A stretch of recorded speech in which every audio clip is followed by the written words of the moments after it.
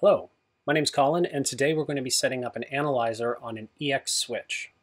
In Juniper nomenclature, an analyzer is essentially a port mirror, which can be a bit confusing because we actually do have configurations for port mirrors on other platforms other than the EX, namely on router platforms like our PTX and our MX, I think the ACX as well. They are different conceptually. Port mirrors actually are filter-based. They have the same net effect, but they allow you to be a lot more prescriptive about the information that you're going to be pulling off the wire. On our EX platforms, these analyzers are used to take traffic that's coming or going or coming and going from a port and dump it into a port or a VLAN, and on some platforms to a remote IP address. There are considerations around what works on certain platforms, and specifically today we're working on an EX2300, so these instructions will work on any modern switch that we have. If you're using something older like a 2200, 4200, 3300, one, they're getting close to end of life if they're not there already, so get new switches. Two, you're not going to use this configuration. This is an ELS or Enhanced Layer 2 configuration, not a legacy switching configuration. They're out there. If you want to see it, put in the comments below. I do have that hardware, but for today, it's the new stuff. So let's switch over to the lab environment, and I'll show you the elements, and then we'll get into the configuration.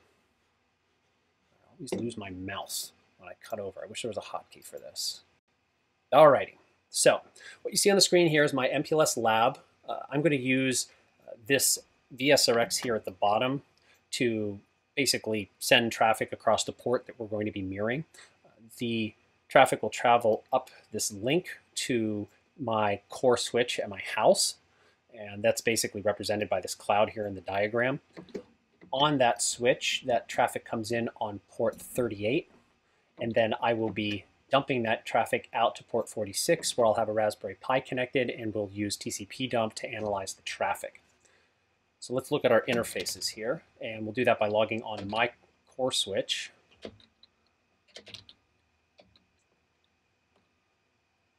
There's no special configuration that you're going to need for the interface that you're actually capturing traffic from or mirroring traffic from.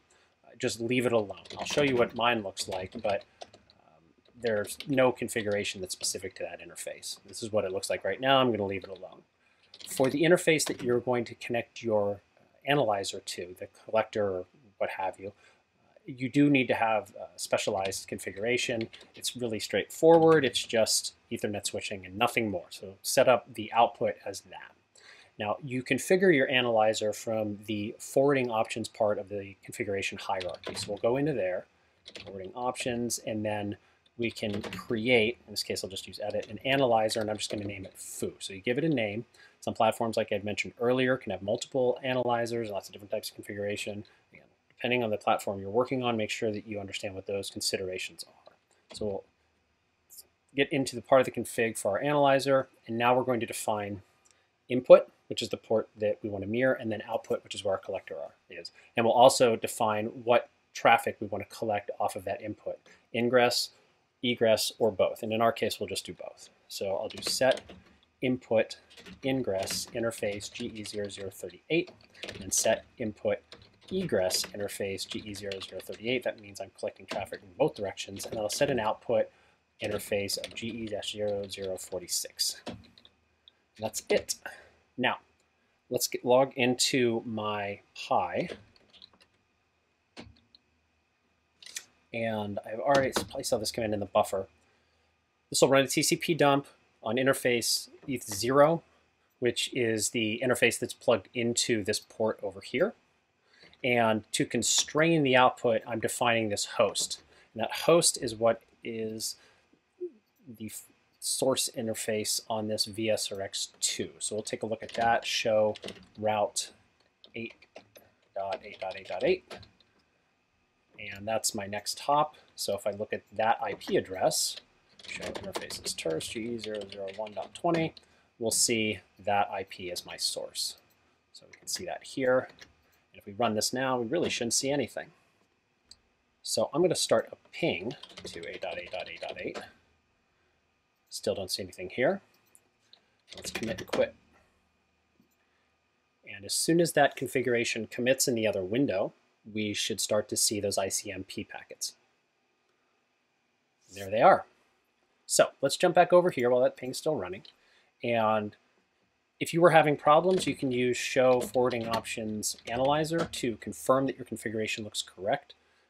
Just as recently as yesterday, I had a customer asking me about their analyzer, and the state was down, but they also didn't have an output interface listed here. And that could happen for a few reasons. You could either have it misconfigured, or there is no link on that interface. Now, the interface doesn't necessarily need to be configured properly for that link to come up, obviously, but it is going to need to be configured properly for that output interface to show up here. So if you do have a problem and the state is down, just make sure you do see your ingress and your egress and your output. If you do, usually this state is up. And I can't think of a time where I've seen this down where all of these interfaces are actually listed. All right. I'll go ahead and roll that back because much like trace options, you don't want to leave analyzers running unless you absolutely need them. They do take system resources. We'll commit and quit. We should see that iperf stop once this finishes committing, and then we're done. As you can see, there's not too much to it. Again, if you want to see, this is stopped, that's good. How this is done on other platforms or on other versions of code, just let me know in the comments. I'd be happy to record a video. Hope this was informative. Have a nice day.